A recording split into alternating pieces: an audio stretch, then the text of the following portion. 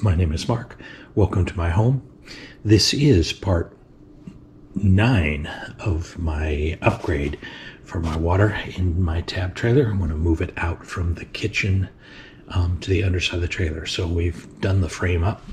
I want to talk to you a little bit about some of the design that I've done here and some of the important things if you're going to do this yourself.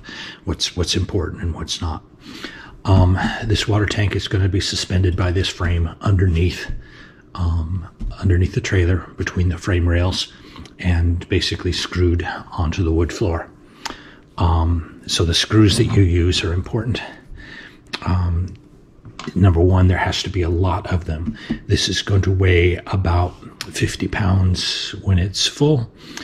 So if you can see them here, I drilled 22 holes along the perimeter of this, because the trick to getting a screw to hold in wood is to disperse the weight along that wood as far as you can. So instead of having like 2 bolts that have to hold, or 2 screws that have to hold 25 pounds a piece, if I put 22 of these guys in here, each one has to hold about 2 pounds a piece, which is great, right? These can easily hold 2 pounds.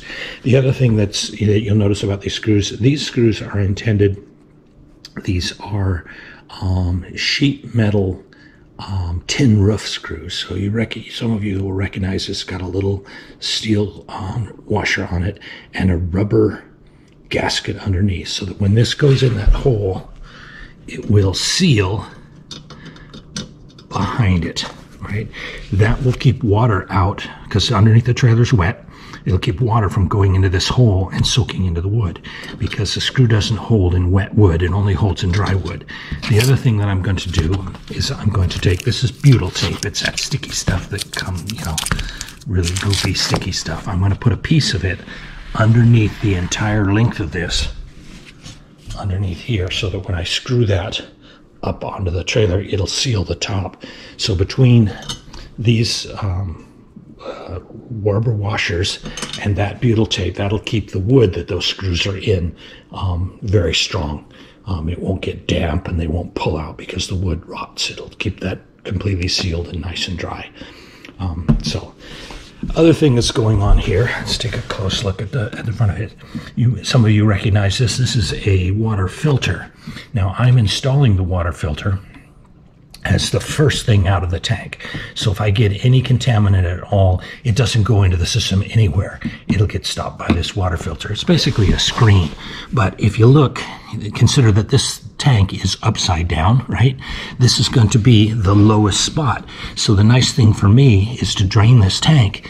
If I just take this cover off, it will do 2 things. It'll drain that tank, and 2, it will flush this screen off, so that every time I drain my tank, it'll automatically clean that screen, so that I won't have a situation where I find that the screen is plugged and I have to go check it and clean it and that kind of stuff. Is that every time I drain the tank, it will automatically be cleaned out.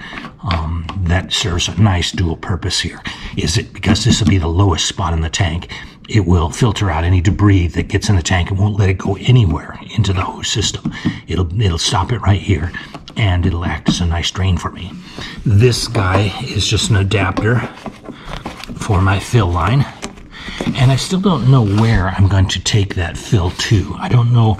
I may take it up through the cabinetry, and I may put it where it originally was. I may do that yet. I'm not quite certain how I want to do that. I'll do a little bit of more measuring and stuff and see. That might be the best thing to do, is go ahead and extend this line to where it originally filled from.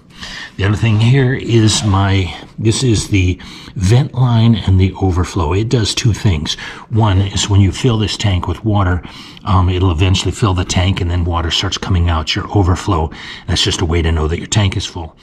The other thing it does is when the water comes out of the tank, this allows air in so that it doesn't collapse the tank, doesn't create a vacuum. You know, air, as water comes out, air has to replace it. So that's what that does. So the end of this line, your vent line, needs to be in a protected area so that it doesn't suck when water is being pulled out to your system, that this vent line is not sucking mud or something in. So that the other end of this vent line hose needs to be in a protected area, but it also needs to be outside the trailer so that when you overfill your tank, it's not like in your trailer and filling it. So what I'm going to go do now is I'm going to go out and I'm going to test fit this. I'm going to get a floor jack and put a board under here and jack it up so I have to hold it and arrange it pretty much where I want it to be. You know, always measure twice, measure 3 times before you cut. And then I'll go ahead, bring it down, put the butyl tape on and screw it up in place. So that's what I'm going to go do now. It's freezing cold out there, so I'm going to try to keep the video short while I'm outside. Anyway, see you in a bit. Okay, here we are underneath the trailer. Got some lights for you. Have a jack. And there is the tank. You can see that it clears the gas line on this side. Clears that just fine. I'm up this direction about 3 inches from the axle. And everything's clear. Isn't that nice? So what I'm going to do is going to drop this down. I'm going to put the butyl tape along those 2 top strips and lift it back up in place. Should be great. A lot of work, but it's going to be nice. This is my fill. We'll take it forward and up. That's my vent. We'll take the vent that way, and the pickup line we'll bring forward and connect to my stainless steel input for the pumps, which is right here. Really nice. Gonna be a nice little straight little line. So let me get at that and we'll get this all mounted up. See you in a bit. Okay, tank is down. It's stuck into the butyl tape. Got to give you a warning. You only get one chance at this. Once that tank touches that butyl tape, you're done. Kind of helps me out here in that it's cold and the butyl tape is not really nasty sticky. But if you were doing this in a warm environment, you'd only get one chance to put that tank in. So I've got the tank in. We're now going to slip it up under there. I'm going to get it generally put in place and then peel the paper off and jack it up. So let's go at it. Okay, here we are. We are mounted. I have butyl tape here. I have butyl tape along there and there. You can see, get under here. There are all the screws running all the way back on both sides. This guy is absolutely nice and ready to go. I got to tell you, when you're working this, one of those electric drills is nice for putting that many screws in while you're sort of standing on your head. That works great. But everything here is clear. In the next video, number 10, we're going to start connecting these lines up. The fill line will connect right over here to my stainless steel pump pickup. My vent line, I'm going to take that way and go on the frame and come up. And the fill, I'm not certain where I'm going to do with that yet. I may go up and into the cabinet. The cabinet's right here. I may just come out, go up into the cabinet, and route it the same way where it was before. I don't know that yet. I'm still thinking about that. But this turned out great. That is not going anywhere.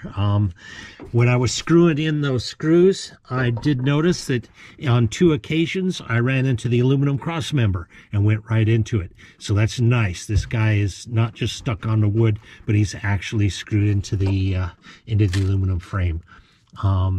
Turned out really great, guys. So stay tuned for number 10. Thanks for following along on number 9. Stay safe, drive safe. See you later.